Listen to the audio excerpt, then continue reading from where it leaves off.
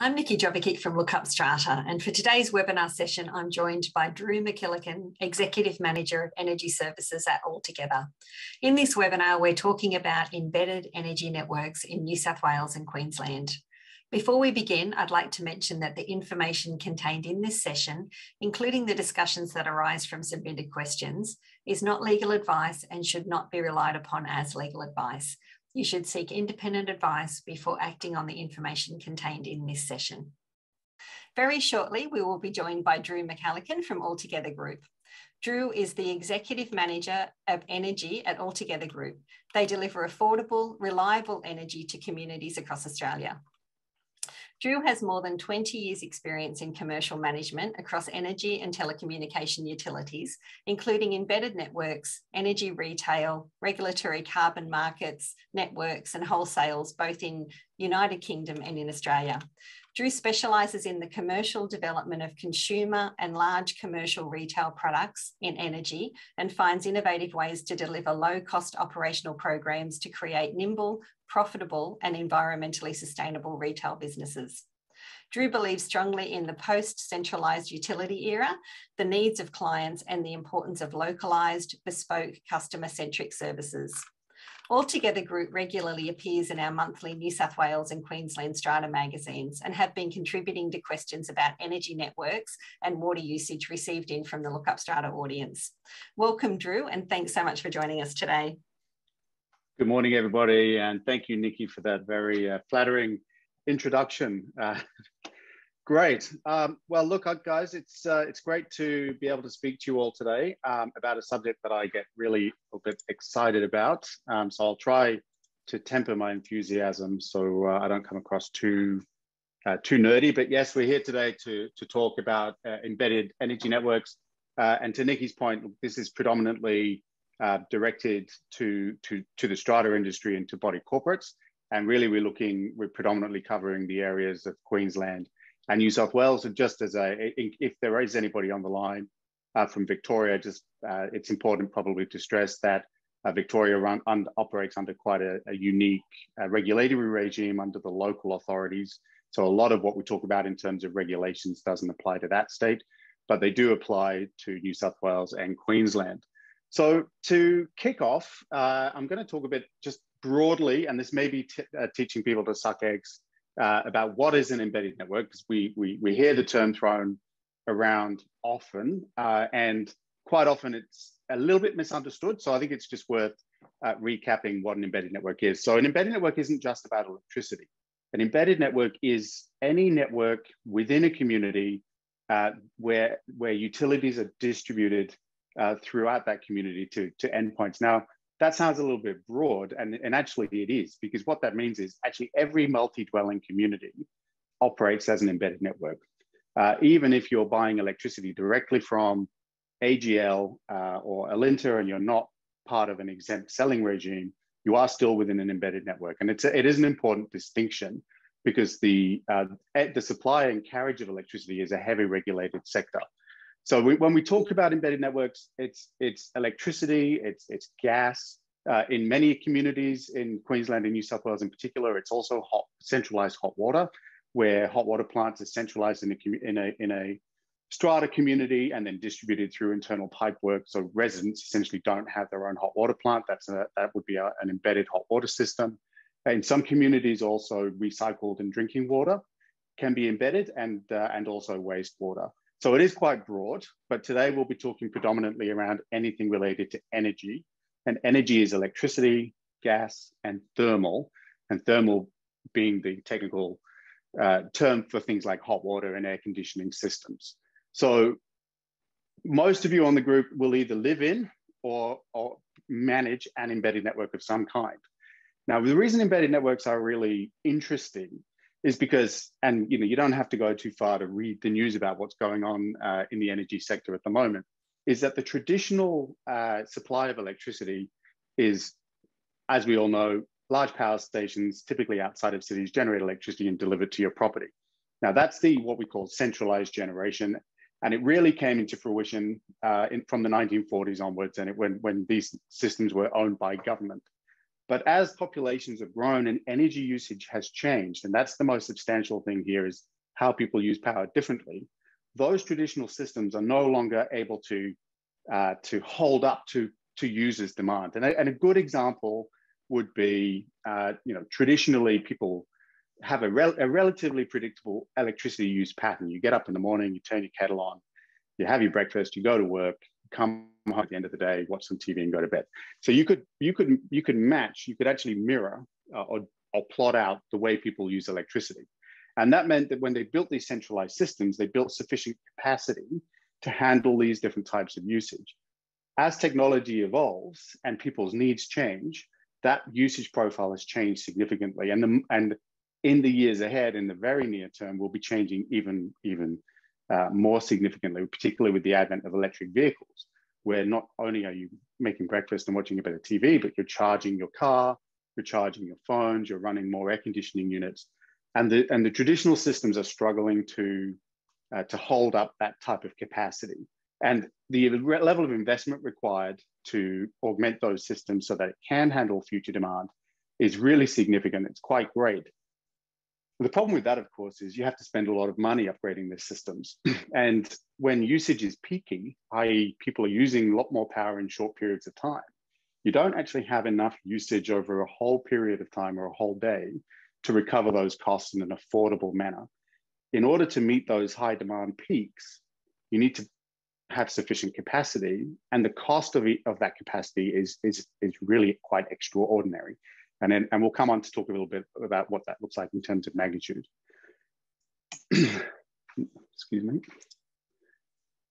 So with these embedded networks, particularly in strata communities, they are, as I mentioned, they're heavily regulated. And regardless of whether you've got an embedded network which is being managed through a body corporate firm or through a body corporate themselves, and when I say that, I mean the residents in the building are paying the body corporate or a private business, not a retailer, for the electricity they use, or if they're connected directly to AGL or Origin, it is still an embedded network, and it still falls under the regulatory regime. And that regulatory regime creates responsibilities and liabilities for the operator, and the operator of these embedded networks is actually the body corporate. And looking at some of the questions we've been asked, that'll be an important point that we'll cover a little bit later on. The distinction between whether you would really know you have an embedded network is whether or not there's an on-sell of energy. So the buyer of energy being the body corporate or a strata firm, and the seller of energy also being the body corporate or strata firm. In that arrangement, you would be operating under what's known as a regulatory exemption. So a regulatory exemption is, because the industry is heavily regulated, you either must be approved by the government to sell and supply electricity, or you must be explicitly exempt by the government from needing to be approved, which is sort of a little bit like a quasi-approval. So that's what so those of you who've heard of embedded network exemptions, or you may actually be subject to an exemption yourself, or you may be deemed an exempt customer yourself, that's the arrangement we're talking about. Now, although these body corporates seem to be exempt from needing to be authorized, that exemption comes with a series of caveats. And the caveats essentially are that the reason parties have to be authorized is because we're providing essential services, i.e. services that are required for quality of life, heating, cooling, ability to cook, wash your hair, all of that kind of stuff. Those services are covered by minimum protections. So even if you're not an energy seller yourself, or you're selling under an exemption, you still must ensure those consumers receive those minimum protections that they're entitled to.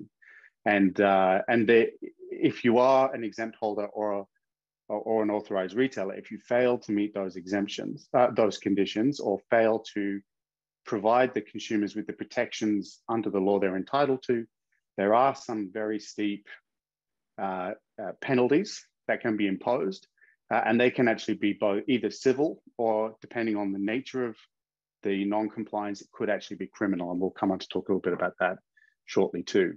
I'm assuming that on this call, we've got predominantly customers that are living, residents and body corporate managers who are running communities that have registered embedded networks. So embedded networks where the body corporate is the on-seller, or the body corporate has appointed a business to act as the on-seller. So in most cases, these penalties would apply to all of those types of networks.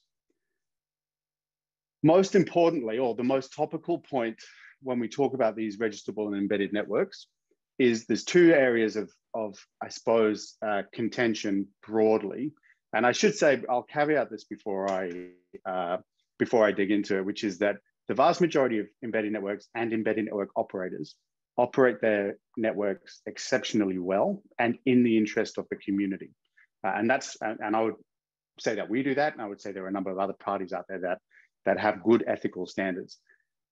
There are a few businesses out there, depending on when they first entered the market and depending on their relationship with the developer or the body corporate management firm or the body corporate themselves, that may not have a commercial structure that is providing the type of advantage a community should expect.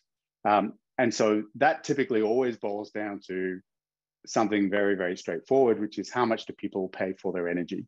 So, we talk about all these complicated issues around why embedded networks exist, distribution, supply. This is why embedded networks exist and why they're important. But what really matters to the people that live in these communities is the amount they pay for the energy they use. So actually, and also the sustainability of the energy they use, which is becoming an increasingly important point. So I wanted to take a little bit of a moment to explain exactly how the costs of the supply of energy you're receiving are sort of built up. And this might give you a little bit of it allows you to assess a little bit yourself as to whether or not you're paying about the right amount, or if you're paying too much or too little. I doubt you'll find anyone that says they're paying too little for their utilities. So in a non-embedded network, so let's talk about, you live in a house on a street and you're connected from a cable running down your street, obviously not an embedded network, this is traditional network supply. This often surprises people, but the vast majority of every dollar you pay is actually for that pole and wire. And this can vary between 20 and 60% of every dollar that you spend is actually just paying for the infrastructure that's delivering power to your property. And in this little cost stack, which I'll cover in a moment, you see that here as the network component.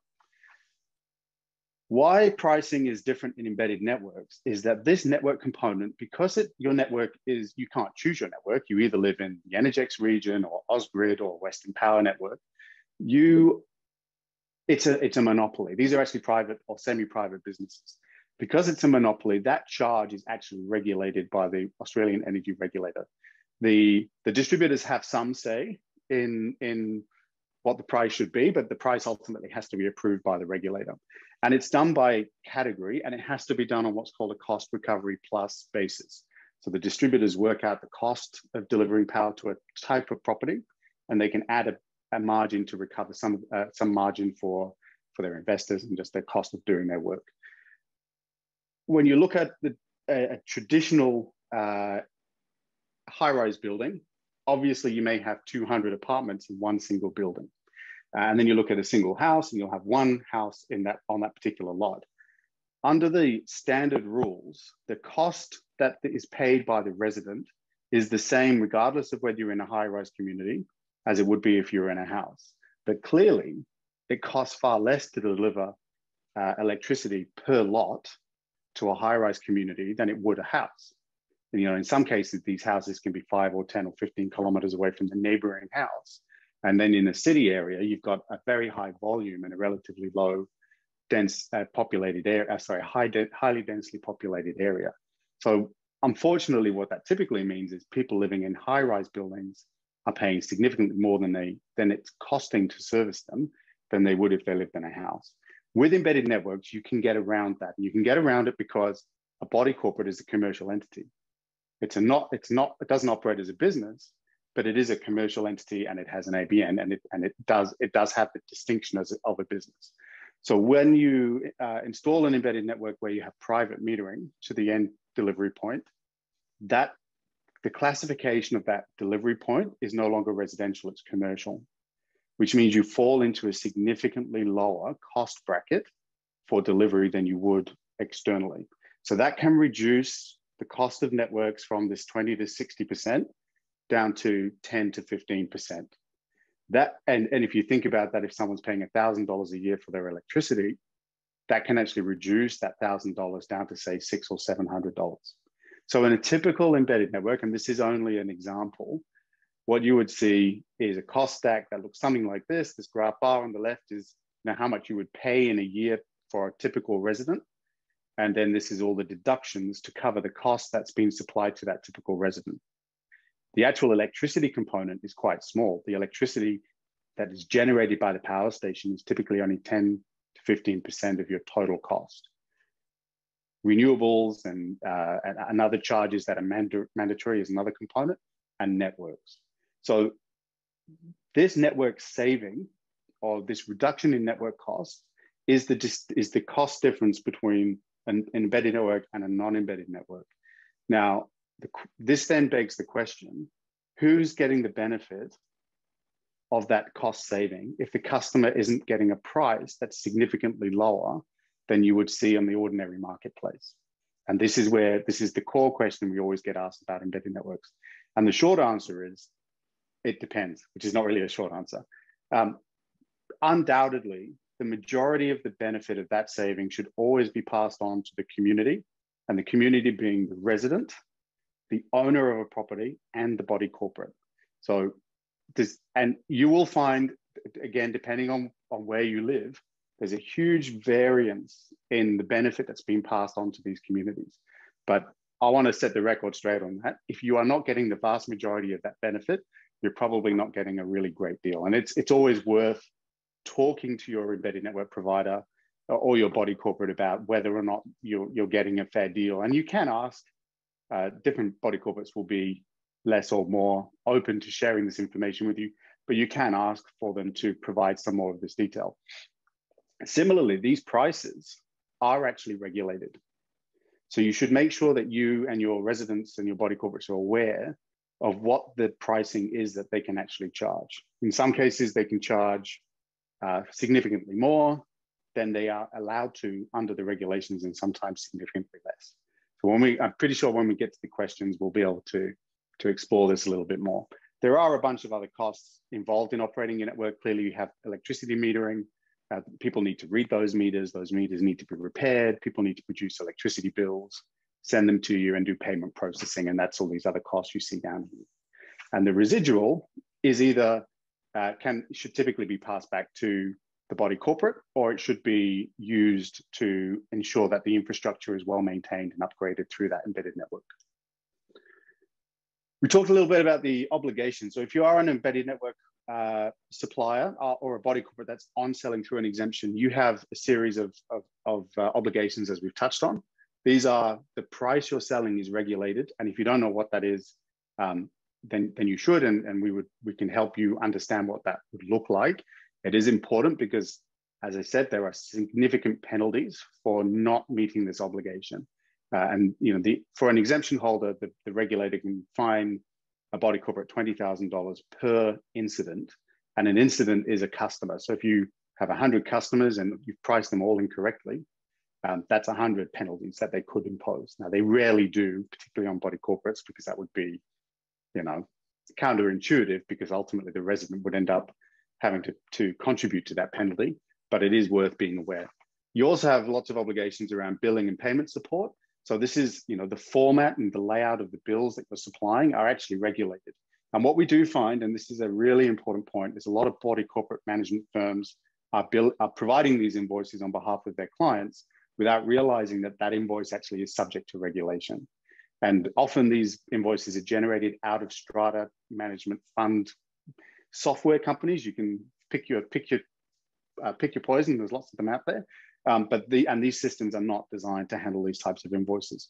So if you are invoicing out of a strata management firm platform, you are most likely to not be compliant with the regulations. And there are a number of other key issues as well, such as hardship, network maintenance, and procurement. Now, hardship has been very topical over the last couple of years. With COVID, a lot of customers, a lot of residents of strata communities have seen reductions in income or reduction in working hours or worse. These customers, as essential services customers, have minimum a minimum level of protection. And if those customers are not given and granted those protections, and unfortunately, we have seen an awful lot of this, then there can be really severe penalties, and these can actually move into the criminal space. So, for example, and we obviously will never mention names, but we've seen body corporates for legitimate commercial reasons who, because they're responsible for the cost of electricity, when a customer or resident hasn't been able to pay for that electricity, they've put those customers under pressure to pay, or worse, they've disconnected those customers. Now that's very significant in terms of a breach, a withdrawal of someone's essential service. It's a really significant thing to do, and is detrimental to the resident, and is also illegal, and has exposed body corporates to recourse from the regulators. Network maintenance goes without saying. Anything that's internal to the building, all the reticulation, pipe work, electricity cabling that's in the risers and behind the walls, they're actually the property of the body corporate, and the maintenance obligations that come as an exempt holder are legally binding on the body corporate, and obviously there's a cost associated with that. Procurement is simply the purchase of electricity at the main supply point. So body corporates are buying electricity, usually quite a significant volume. And when you buy a large volume of electricity, there are some really good deals to be had. But if you just go to market individually, you're going to get a pretty bad price. So it's always worth finding a partner that can help you consolidate your electricity consumption to get better pricing. And the most important thing of all, which is something that not a lot of people know about, if you're supplying electricity, and let's say, for example, you've got more than 100 people in your body corporate building, there's a very high chance that one of those customers requires electricity for life support. Now that sounds a bit dramatic, but this can be anything from, a person has a medical condition that requires them to stay under a certain temperature, so they use their air conditioner more often, or maybe they have dialysis machine, maybe they have a defibrillator that needs to be on standby. These customers are actually protected by law, and if their power is disrupted, you're doing maintenance work, then you have very serious obligations to ensure those customers are properly notified and given sufficient time to ensure they have backup in place. And this is, again, one of those areas that can move into really severe penalties if it's done wrong. It's never intentionally done wrong. It's only ever done wrong as a mistake. Now, so how do you avoid all of this complicated? It all sounds really complicated, right? If this was the case, why would anyone even bother with embedded networks? Well, the answer is really straightforward. Body corporates don't actually have to take on all of these obligations themselves. And in fact, they shouldn't take on these obligations themselves. The regulator would prefer body corporates not to be subject to these obligations because they're complicated and they're nuanced to the electricity industry. So what has been happening over the last few years is that providers have been working with the regulators to increase their level of understanding and their compliance capability internally, and have been applying to the regulators to be granted an authorization to supply this electricity on behalf of body corporates themselves under their own entity as a license holder.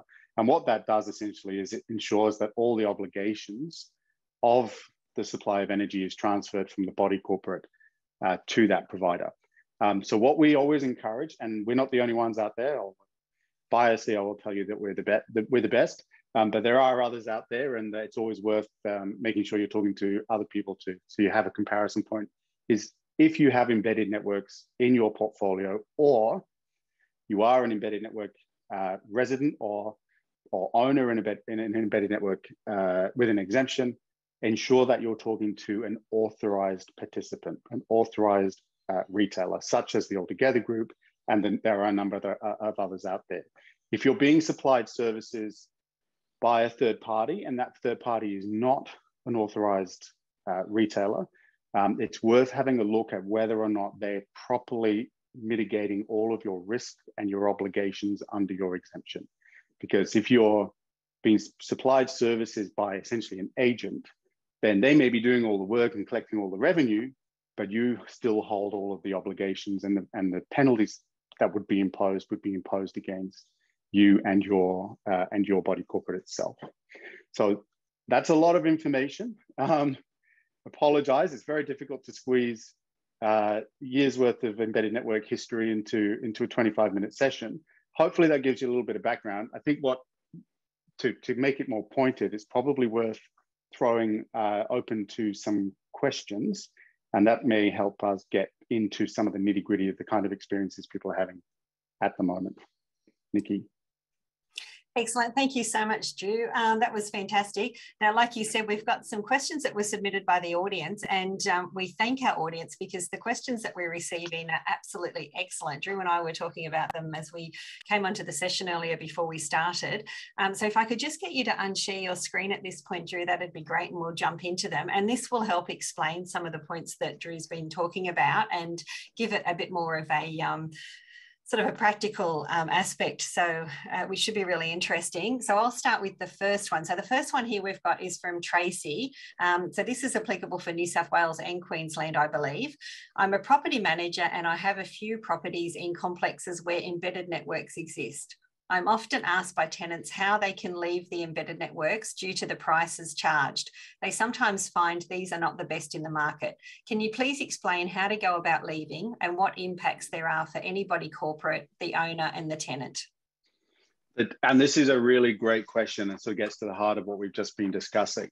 So the bottom line is there's two parts to this. Firstly, if you're in an embedded network and you're not getting a better deal than you could get if you were to leave the network, then something is fundamentally wrong with the arrangement you have with your on-seller or the on-seller's agent. Because as I just explained, the cost structures of embedded networks are such that there are almost no circumstances in which you should be paying more and you should be paying significantly less. So first point there is I think there are questions to be answered as to why the residents are not getting a better deal, because they absolutely should be. And the second part to that is, it is a matter of law now that customers, all residents, whether you're in an embedded network or not, are entitled to exercise their power of choice. So a resident absolutely can leave an embedded network. Again, they shouldn't need to, because they should always be getting the best deal. Now, in order to do that, depending on the age of the network and the supplier that built the network, and this is an important point, the infrastructure you have, being the electricity meter you have, may not actually meet the necessary standards to be supplied electricity by the normal market. So again, when we talked about if you were to use an authorized provider, that authorized provider is likely to, and certainly with us, we do this as a default when we step in as the authorized party managing an embedded network for our clients. If those meters do not provide the resident with the freedom to choose another retailer without having to invest in new infrastructure, then we will install that infrastructure at our own cost. So it absolutely can be done. The embedded network would have, when these laws changed, appointed an embedded network manager, and the embedded network provider, so your body corporate or the agent that's operating on their behalf, if you ask them for the details of your embedded network manager, they will provide you with those details and a phone number, and they are legally obliged without a cost to you to assist you in selecting an alternative product of your choice. So that's really, really important. You do have that right. If you're being, and this does happen, unfortunately, we see it sometimes, if they're sort of implying that you can't or trying to dissuade you from doing it, that is a breach of their obligations. You have absolutely the right to choose your own supplier of choice. If maybe leave your details privately if you need us to help you with that. We're more than happy to give you more information. Thanks, Drew. That's great, and that's really great information for everyone, I would imagine, because I'm not sure many people know about that arrangement. So thank you very much for that. Okay, this one was from Graham, and it's from Queensland. It is a bit lengthy, but there's some good information in there, so bear with me. I'm an owner in a strata that's billed for electricity via Altogether Solutions, operating under the exemption scheme. We're investigating EV charging, but have realised there's a lot more to this exercise. Example, smart load management. So I have a couple of questions relating to the cost recovery of body corporate network upgrading. Could Altogether Solutions set up a financial special purpose vehicle to finance, pay interest and recover the costs to cover the replacement of existing manual meters with smart meters? The aim is to add a line item to the owner's bill over, say, 2 years, avoiding any financial workload on the committee other than oversight. Could this same special purpose vehicle business model be used to recover costs of upgrading the electricity network to include an EV charging system? The body corporate to supply a 30 amp terminal box to individual car parks. The EV owner to have 2 extra line items on the Altogether Solution bill to recover the share of the wiring costs and the actual electricity consumed by the EV. Could the special purpose vehicle model be applied to a rooftop solar PV installation, this time to the account of the body corporate common area electricity consumption? And can Altogether Solutions act as a broker to negotiate bulk electricity contracts? We have around 25 strata apartment developments nearby. Could this offer economy of scale for the participating apartment buildings? So I know there's quite a lot in there, Drew. I'll go back to you to cover some of those. Yeah, look, it's a big question, and I could spend all day answering it. So what I'll do is we would like to obviously we can speak to Graham outside of this to get right into the nitty gritty, but to answer the question broadly for the group, there are no types of arrangements that we don't consider. So we absolutely would want to work with a client that's looking for an EV or solar type solution to help them find a solution that is tailor suited to that body corporate. And the reason I say that is like an SPV is a very specific type of arrangement, and it may be the most cost effective arrangement, but what we will always look to do is to work out what's the lowest cost structure to put in place depending on the community. And typically the things that are driving, the main input drivers to things like costs of installing EV infrastructure in existing buildings are really the building size, how many EV chargers they want, the existing infrastructure installation, whether that needs to be upgraded or not, and of course how big the car park is, because you can't just put you can't just run an extension lead out. You've got to install this additional infrastructure. So depending on the number of lots that are available, depending on how many EV chargers they want, depending on what the current infrastructure is, that will dictate the cost. And once we know what the cost is, and as I said, there's no easy cheat table for this. Every site is very, very unique. We can work on some type of funding arrangement. What we typically look to do is fund the infrastructure, ourselves, but not through an SPV. What we would look to do is say, look, as we talked about before, you've got your electricity rates. There's a delta between what the market is charging and what the cost is in an embedded network. We always aim to make sure the customer is getting the best possible deal and far lower than what they can get on the market. But if we can take an amount of that delta, it could be a relatively small amount, and spread that over a period of time, essentially that can be used to fund these infrastructure upgrades. And the reason that's attractive to body corporates is because it means they don't have to raise special levies. We will fund it and we'll recover that cost over a term from the users themselves. And so it's always a user pays system. That's always advantageous because user pays always gives you far more efficient outcomes. So when the user's paying for their infrastructure, they will always use that infrastructure far more wisely. If the body corporate or an investor owner or a special levy is having to be raised to pay for the infrastructure, people's usage tends to be a little bit more ad hoc, let's put it that way. So you don't always get the best commercial outcome. But so I don't know if that actually answers, certainly doesn't answer the full question for Graham, but if Graham can leave us his details, we'll definitely get in touch because he's already one of our clients as well. So we should be able to work on this detail pretty quickly and look at what we can do specifically for that particular site. Okay, that sounds good. And just for any buildings out there, we've had so many questions about people looking at and exploring options with EV charging and getting retrofitting and getting their buildings ready for what's happening in the future. So if you're not looking at it at the moment, I'd suggest it's definitely something that you should be looking at. Absolutely. Okay, all right. So John from New South Wales, this next one. Could you please list the 5 most important areas in an embedded network service provider's contract that the Owners Corporation should assess when considering one provider over another? How limited are an OC's options when trying to change embedded network providers when that provider owns significant assets like the electrical distribution infrastructure in a strata scheme? And what is your view on the property of an embedded network provider owning common property infrastructure in a strata scheme, and how should this best be disclosed to prospective and existing owners? This is a very good question, and actually gets really to the heart of some of the practices that we've seen historically in embedded networks.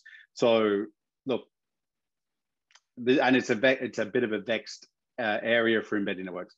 Essentially, anything that's related to the reticulation, so the wiring, so anything from the switchboard to an individual lot should be the property of the body corporate. So just to answer that second question first, and everything else can be the property of the body corporate, or it can be the property of another party, but it's actually relatively limited infrastructure, and it's infrastructure that needs to be maintained and replaced quite often. So it shouldn't really be a major issue. Now, I think where this question is coming from is that there are providers out there that have historically done deals with developers. So when a property is under construction, they will supply quite a large amount of the infrastructure to building at their own cost. And then the developer hands that to the inaugural body corporate when the building is complete and the first set of residents are moving in. And the body corporate's essentially, the buyers are buying these apartments, but they don't own a lot of the infrastructure in their community. Now, if you want to exit those arrangements, the issue you typically have is you then have to buy that infrastructure off that incoming, that exiting provider. And depending on the nature of the infrastructure that's been installed and the scale of it, that can be really significant. It could be millions of dollars, which clearly, most body corporates are not going to, and owners are not going to be able to sort of weather that level of cost. Which brings me to your 5 most important areas to consider when looking at an OC contract for an embedded network operator. What infrastructure are they going to install, and what valuation have they applied to that infrastructure? It's not unreasonable for a third party to provide infrastructure for you and to fund it. What is unreasonable is you not having the ability to then later exit that arrangement and purchase that infrastructure at a reasonable cost. And the reasonable cost essentially being a cost plus maybe a little bit for their time, and at a depreciated value that's a linear depreciated value. Typically, depending on the provider, those termination costs can be set to such a level that there's no real way the body corporate could ever purchase that. And I think there's a question mark there as to whether or not that then is an unconscionable contract. So that's an area you should always look at first. Obviously, the second point is term. How long are they asking you to be bound for, and what exit points do you have along that term? Because when you're appointing a provider, typically in body corporate, maybe if you're appointing lift maintenance or cleaning or concierge services or body corporate management firms, these are reasonably long contracts. They could be 1, 2, 3 years. Typically with energy infrastructure contracts, you're looking at 10 years, 10 to 15 years. These are really long contracts. So make sure you've covered what your ability is to exit these contracts and the cost of exiting these contracts. And the other points are really simple ones. Make sure that there's nothing in the contract that means that you can't have an influence on the price. So if there is an ability to change the retail price, which there absolutely should be, that there's some mechanism within that contract that sets some basic principle rules as to what will trigger those price changes. So that it's cost-based or inflation-based, but it's not just a blank check for the supplier to change their price at their own discretion, because once you're in those long-term contracts, and particularly if you have large termination costs, that can be really dangerous for you. And the other 2 points are ensuring that the provider has the necessary authorizations to supply those services to you, and that they will guarantee you contractually that all your consumers are receiving their necessary protections. So that's a long-winded answer, but it's a really complex question. But they're the main 5 things I would say look out for in those contracts. Excellent. Thanks, Drew. That's really great information for everyone to know. We've just had a question come through from somebody from John saying, thanks for raising the issue around asset ownership by embedded networks. Very difficult for OCs to buy back their assets. It's not what the average owner is expecting to have to do. So yeah, I think most people are happy that we've raised that point. That's great. And once again, just if I can just make a quick comment on that, which is that it's not necessarily the case that the body corporate would need to do that. So if the body corporate is looking to change their embedded network supplier, another supplier may be prepared to buy those assets for you, because again, what we don't know is what kind of margin and costs your current supplier has that is all up, above the line.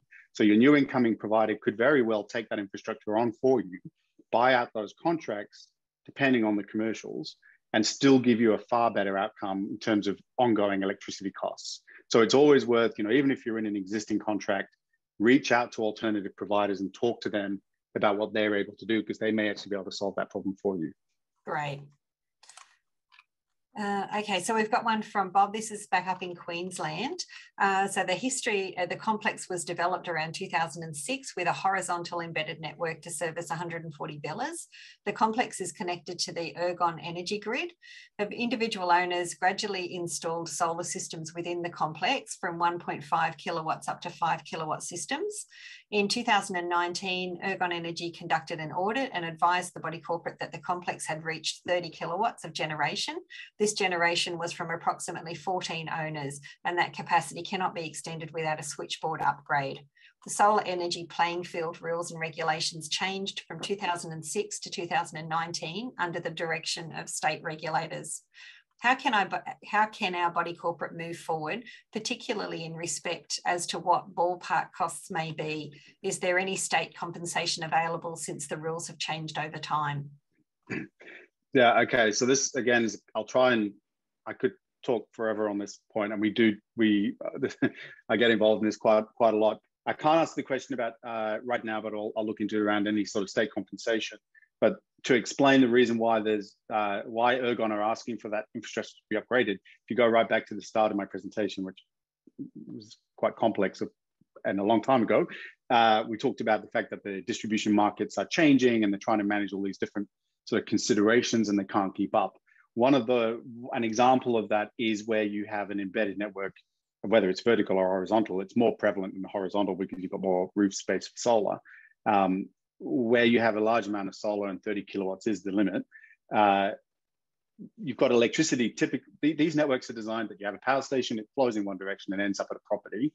When you start installing generation at that property, and the generation size is so great that actually it runs the probability that it's going to send electricity back the other way, it starts to cause problems for the network to be able to manage the security and frequency of the energy that's in the network. So what they're not asking for the switchboard to be upgraded per se. What they're asking for is for the community to install what's called a protection relay. And that protection relay allows them to control the energy flowing back out into the network. So this is unfortunately, it's not really around regulation as much as it is around the fact that the energy generation within embedded networks, if they're not managed properly and load demand managed, which means you're controlling how much power has been generated and where it's going, it can actually call into question, or it can put at risk the integrity of the upstream network. And that's when you start moving into the risk of things like brownouts and blackouts and power surges. So they put these restrictions in place. Again, if I could get a little bit more detail on it, I can probably help Bob more specifically with this case, but that hopefully gives you an answer as to why this is being asked for in the first place. It's not a regulatory thing. It's actually around ensuring the network integrity is retained. Okay, thanks, Drew. And when you've mentioned you're sort of happy to talk to people, we'll also, of course, be providing your contact information as well. So anyone that's written in and they've, Drew's mentioned that he's happy to sort of go into more detail, feel free to contact him by the information that we will provide as well. Okay, so this one is in New South Wales from Tony. I live in a unit block in North Kellyville in New South Wales. We bought off the plan and there was no mention of an embedded network being in our building. We found out at our first AGM and were asked to sign off on the network without really knowing anything about it or how it worked. If we want to buy it off the provider, it will cost a lot of money, which we don't have due to it being a new building. We have no choice in our provider, and we do not want to buy the network off them. What will happen is the network ages and repairs, etc., need to be done. Our building has the network on our roof, but the company owns them and maintains the solar, and they sell the energy on. Also, what happens if they go out of business and we all get stuck with something we never asked for in the beginning? We were told that if we want to change providers, the new provider would still have to buy the electricity off Energy Trade, so it would be more expensive. Right. Yeah. Okay. Again, this is a a very topical one for the discussion we've been having today. Again, not without knowing that the specifics of the site. I think it's worth just stressing when we talk about network, we're talking predominantly it's about the reticulation of a community. That actually is owned by, and if anyone tells you it's not, I can assure you it is, and any kind of body corporate legal advice will confirm this for you. The body corporate or the strata plan owns the reticulation infrastructure. It's actually it's a fixture and fitting of the building. It's not a discretionary asset. So it's no different to the floors in the hallway. That can't be owned by a third party. It's a core part of the building. So you own the infrastructure. What could be owned by the third party is solar panels, meter assets, components of the switchboard. So these are points on along the network. And so this gets back to the previous question, which is, well, actually, can you buy those assets out? And you may well be in an arrangement that actually is giving you good value. And if it is giving you good value, I guess question would be, why would you want to get out of that? If it's not giving you good value, talk to another provider, because of course your existing provider is going to try and tell you very, very difficult, or you just can't exit. But that may not be the case. And if it absolutely is the case, I would think, again, question mark would be, is that an unconscionable contract? Because if the contract is so far in favor of one party and not another, it's really questionable as to whether or not you should have some form of exit. So I think maybe the answer to that one is more akin to, I can understand the problem. You probably have more options than you have been made aware of. And if you want to talk to us about it, we'll show you what those options are. It's certainly not the case that you're not handcuffed into these things.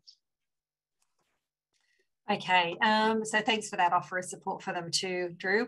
So that brings us to the end of the questions that were submitted, but we have had a few questions come in during the session, so we might just jump to those if that's okay. Sure. So this one was from Judy. In Queensland, does the seller have an obligation to provide internal data if requested? Yeah, so absolutely a seller has an obligation to provide you with your meter data if it's requested. The question of whether it's interval data is whether or not the meter is an interval meter. So if you have an interval meter, you ask for that data, you are entitled to that data and you don't have to pay for access to that data. If you don't have an interval data, maybe it's an old basic meter where you're just getting a read every month, they must still provide that data to you. That data actually belongs to you, it doesn't belong to the retailer, to the on-seller. Okay, great. And we've had one from Ingrid. How can the OC own the asset when there is an easement on the 88B about the ownership being the original developer? I probably need a bit more detail about that. Easements are complex and it depends on whether if I'm talking high rise, is it what type of land parcel it is. Easements always get a little bit complex. So it's a high rise mixed business. Again, I'd need a bit more information to be able to answer that question. Depends on what infrastructure we're talking about, what kind of asset we're talking about. Okay, so maybe we should take that offline if Ingrid would like to get in touch. Yeah, okay, that's probably best. Yeah, there's a few extra points that have come through, but maybe we're best to take that one offline. But we have had one other one as well from Janine. It's Queensland Sunshine Coast. Our contract for electricity with Altogether is coming to an end in April. The committee are looking into other options and what to do. Is this something just the committee can decide on, or do they need to come to the owners for a final decision? And we're also looking to get fibre optics into the building. Is this something that Altogether can administer, as the on-site manager wants to charge owners for this and added administration fee? Yeah, okay. So in terms of the first part of the question, so if your contract's coming to an end and you're looking for essentially to appoint a new service contractor, if it's a service contract that is going to be longer than a year, that needs to be put to a vote of the committee and at an AGM style or an EGM meeting, in which case, essentially, yes, at that point, the owners are involved in that decision making. If it's less than 12 months, it's not a service contract. Actually, that can be done through a VOC, Queensland specific, or it can be done by the chair or the treasurer as a service contract for under 12 months. So it's not a service contract, I should say, it's under 12 months. In terms of fibre, absolutely. Look, if particularly if your contract's coming up for renewal, we would love to retain that business, and we'll talk to you about any other types of services you're looking for. This thing about, people looking to charge fees for these kind of things, we hear that quite often. Again, I would always encourage you to talk to your existing provider, because you'll probably find, and certainly would be with us, we would be quite happy to do that at our cost, because we would like to retain your business. So there's lots of ways out there to, get good value. You've got these providers, they want your business. Hold us accountable, get us to do some work for you, and expect us to do it and expect your business to be our reward for that, as opposed to us charging fees. And you're the specialist in that area too, obviously, and so you have all the information that you can pass on. Yeah, absolutely. Okay, Chris, and this I believe is from New South Wales, Sydney, New South Wales. Could you explain how and when an embedded network is a good solution to a strata property wanting to install a large solar PV system for the benefit of all owners, rather than just common property consumption, and as an alternative to software, such as sharing PV output software? Yeah, really, and we'll talk about the solar, but let's just say, for example, internal generation, whether it's solar or any other form of generation. Right back to the beginning of the presentation, the reason embedded networks are so important is that it gives you the flexibility to install this type of generation and retain the benefit. Because where the benefit is lost is at the point in time it connects to the grid. So what embedded networks do is they consolidate the grid connection to the gate meter point, and then everything internally is your own private network. So having solar in an embedded network means that you can distribute that solar power within the embedded network without incurring any of the fees or charges we've talked about from the distributor, or the protection relays that we saw in, I think it was Bob's question. You can forego all of those kind of imposts, which means you get the commercial benefit stays within the community. The question then of whether or not that goes directly to the body corporate or to the residents. Look, electricity is a lot like water. It will flow wherever its first point of demand is. So it doesn't really matter where you install it. It's just going to go where it's wanted. The correct metering infrastructure will let you actually determine exactly where that power went. And then you can do some kind of financial or data administrative reconciliation behind the scenes. We do this quite often. We've got a large development underway in Northwest Sydney. It'll have one of the largest solar arrays in any residential community in the Southern Hemisphere. And that's exactly what we do. Actually, all the solar power goes directly into the common areas and then just goes into wherever it needs to. And then we actually work it all out financially behind the scenes. So I wouldn't be too concerned about the infrastructure side, how it's actually installed. If it's within an embedded network and you have a provider that has the sophistication to do those calculations and to do the administration, then you can actually have that power, the commercial benefit of that power, delivered wherever you want it to be delivered.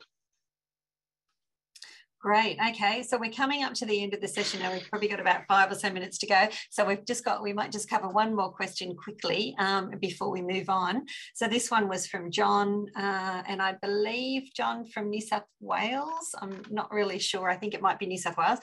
What do you consider to be a reasonable maximum term for a contract with an embedded network provider? How often should it come up for review? It's probably applicable for both states actually anyway, so...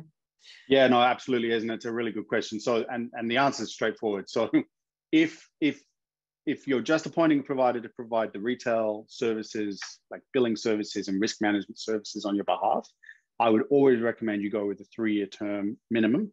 And the reason for that is that provider needs to actually put out to contract your electricity load, and the best way to get good pricing on the electricity load is to have, a longer term contract. If you take a short term contract, you're always going to get well, I shouldn't say always, I'm not a stock trader, a commodity trader, but you're more likely to get a higher price contract. So you get 3 years is the sweet spot. If you're having infrastructure installed and an infrastructure is being provided to you by your embedded network operator, then we recommend a 10-year term. And the reason we recommend the 10-year term is that's the sweet spot by which you can install that infrastructure, recover the cost through the supply of services as opposed to a discrete fee, and not see a step up in the price that customers are expected to pay. Because obviously that's just a question of amortization over how long do we spread the investment that we've made to recover it. The longer it is, the lower the cost per unit, essentially, or the cost per kilowatt hour. So we normally recommend a 10-year term where there's infrastructure installed. Actually, that can vary depending on how much CapEx has been deployed at the site. And I think there was one more component to that question. How often would it come up for review? Look, from our perspective, every business will do this differently. The way we do this is that we have termination for convenience. So we don't want, our view is our services should be good enough that our clients aren't locked into a contract. They can't leave if they want to. So all of our contract clauses have termination for convenience. We do ask that if we deploy capital, that we're able to recover that capital. So you have to buy out the asset, but we do it on a flat linear depreciation basis, and it's always at cost. So if we spend $100,000, the contract will say, if you terminate in year one, you're going to give us $100,000 back. If you terminate in year two, it's 90, 80, 70, and so on. So it's just a simple flat linear. So the question of review is really review it at whatever time you feel is appropriate for your organization. Typically, that's if something's going wrong and you're not happy, or someone's offering you something else that you think is worth consideration. And it shouldn't be relevant that you have periodic reviews fixed in the contract, because you should always have the ability to select a new supplier and have freedom to choose if you should want to. But that is different for each provider. It is something that if you're negotiating a contract with a provider, you should insist on, because there are providers out there that are offering that. So if your current provider isn't, the fact that others are may consider changing their position.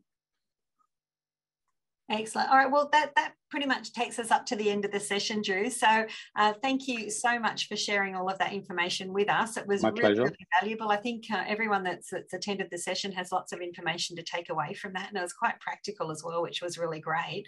Gave some really great examples because of those excellent questions that we had that came in. So thanks everyone for joining us that have jumped into the chat. And yeah, it's really great to see support for these sessions that we put on. And always at the end of the session, we like to ask our presenters if they've got some really great news to share with us. And I think this is a lovely story that Drew's got to share. So I'll just hand back over to you, Drew, to share this with us.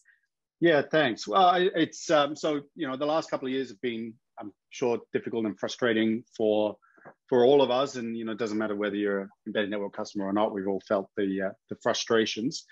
We had a program in place during COVID, which we put in place really early. So when I say early, I think we had this in place by the 24th of March, 2020. So around the time the lockdown started, which was our community support program, where any customer that was essentially impacted by COVID, and impacted was quite broad. So it was, reduction in work hours, stood down, receiving any form of Centrelink benefit or concession, JobKeeper, you name it. They could enter into a sort of a program with us where we would pay for their electricity for the next 6 months. And there were no sort of caveats around that. And there was no requirement for the customer to pay us back. So as we move to the next phase of COVID, I think we all understand that, the environment looks like it's improving, but it's going to be here for a while. We're looking to evolve that program to its next phase. And the next phase for us is what we're calling our COVID recovery plan. So particularly, we see this in the inner city areas and Southeast Queensland. A lot of our embedded networks, they have retail and commercial spaces on the ground floor areas. And with the impact of border closures and tourism being quite heavily suppressed, particularly around the Gold Coast, we've seen the vacancy rates of those units increase substantially. So we're now offering our clients, whether you're already on the Altogether retail platform, or if you've been a legacy customer, so you've been with us when it was Meter to Cash and you're now with Altogether Solutions, if you talk to us, we may be able to essentially fund the first 3 months of power for any incoming tenant for those retail lots. And the idea of that, of course, is we want your buildings to be attracting tenants back so that you get that vibrancy back, you get the buzz. And once those retail units are full again and operating, and restaurants are operating, there's a buzz in the atmosphere. I think it's just a better overall community experience. So that program's now live. There aren't really any caveats to it again. So, you know, just come and talk to us. The details will be shared and we'd be happy to look at what we can do. Excellent. That's wonderful. Drew, thanks so much for sharing that with us. And that sounds like a great program that Altogether has been giving back to the community. So thank you very much for that. We've had some really great comments come in from people saying it was a great presentation, very clear and open, lots of great information in there, good session. So thank you so much again. And if anybody in the session submitted a question, I think we pretty much covered all the questions that were submitted. If you did submit a question and we didn't have a chance to get to it, please feel free to jump onto the LookUpStrata site, go to the Ask a Strata question page and submit a question for us, and we'll get that through to Drew. Maybe the session has actually opened a few sort of questions in your mind that you'd like some clarification on, so please send those through to us and we'll get back to you. And yeah, we'll see you in sessions in the future. Keep an eye out from our regular communications as to what we've got coming up in the future, but it was really great spending the time with you, Drew, and hopefully we'll have you back again to talk about another aspect of embedded networks as well in the future. Anytime. Okay, thank you so much. Thanks, everybody. Thank you.